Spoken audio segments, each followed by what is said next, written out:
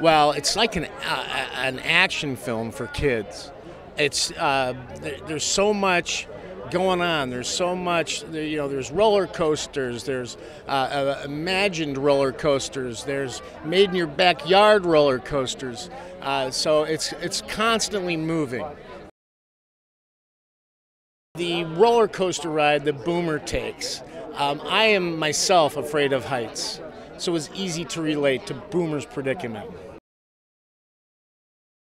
I think he is always trying to be a good guy. And, I'm sorry. And he has sleep issues. So, I enjoy, he's a wide-eyed optimist. And optimism, I think, is a lot of what this movie is about.